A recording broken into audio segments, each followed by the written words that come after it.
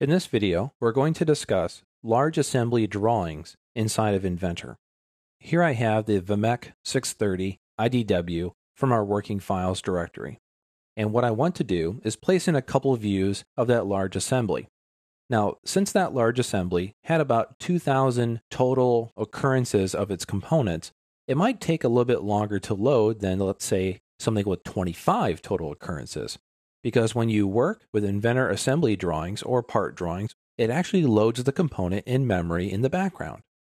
So if I'm going to load this in here as a view and compute that, it's going to have to compute that multiple times for the different views I place, such as a top view, a right side view, an isometric view, whatever view I'd like to place.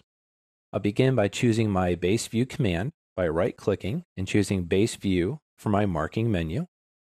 I already have the VMEC 630 IAM open in memory. It's actually the other tab I have open right now. If this is not selected, just go out to your working files and find the VMEC 630 IAM. Notice you can choose different representations, such as level of detail, view representations, and positional representations. For now, though, I'm just going to choose what I have here as a default. And notice my cursor is spinning. It's trying to compute that view and get it onto the paper effectively. So I can see right now that's a front view of this device. Maybe I'd like to go to a right side view. Again, notice it's going to be taking time to compute that. I'm going to place this right here by selecting. A lot of components are being loaded right now for it to recognize it. Now when I place the second view here, I can also place to the right or the left for another one. Now, I'm not going to do that just for time and performance reasons, but what I want to bring your attention to is the green brackets that are around my view right now. These green brackets are raster views. Essentially, what they allow me to do is work very quickly with a drawing rather than waiting 5 or 10 minutes for all the lines to populate themselves and to fill out. Now, it does this by utilizing different views on different cores of your processor. So here I have one view being processed on core 1, another view being processed on core 2, another view being processed on core 3, so on and so forth. So when I have these raster brackets around here, it makes my view creation process more efficient. Now I just want those two views. I'm going to right-click and choose Create. It is computing those views and processing them for the front and the top. You can see the green brackets are still on my top view. That means it hasn't finished loading yet.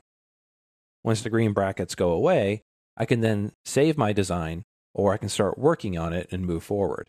If you have the green brackets around your views, you are actually unable to save the file until it's done computing that view. Now, there are settings that control that in our application settings.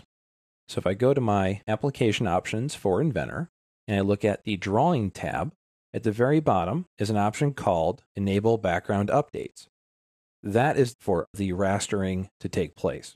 If you turn that off, the rasterings will not happen and all of your views will be processed on a single core. Now there's also other settings here to be aware of as well. You notice that when I was placing my view, it took a long time to generate. If I go here to my view preview display, I can change that instead of being all components to be partial, so it goes a little bit faster.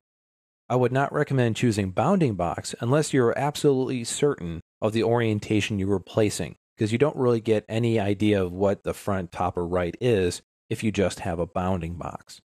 So I recommend partial though. That'll make your work a little bit more efficient. I'll go ahead and apply that and close it. Now go ahead and delete these views by selecting them, right-click and delete. And I'll get rid of my child view there as well. I'll go back to my base view placement again. And now when I go to place this on the screen, let me do my right side view. Things are working a little bit faster. You can see it as a partial view of those components, not the full calculation. The actual time for it to place will still be the same, but my preview time is much faster. So I'll place the top view, then right-click and choose Create. Now we also have settings in here that will temporarily break the link to the assembly for updates. And we can do that with a rastering of the view. If we right-click on our view 3 on the left-hand side, we can actually choose to make it a raster view.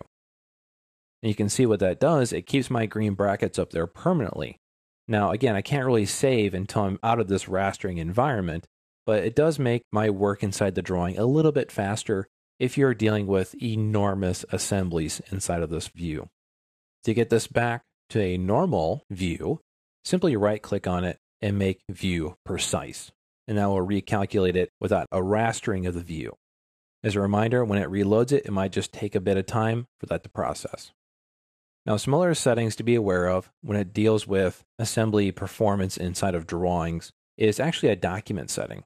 If I go up to my Tools and Document Settings here, this is something I normally set inside of my drawing templates. But here on the shaded views, if you set your bitmap to use offline only, that actually increases the performance on your shaded views as well. So I recommend you check that to make sure that you are using offline only for your bitmap. I'll go ahead and close out of that. Now, there is other ways to make your assembly drawing performance more efficient. We could use design views, and we can also use level of detail to aid in that process. But for right now, we're just worried about understanding the rastering effect, making the views precise versus raster, and working with some of these settings to make our Inventor experience more enjoyable.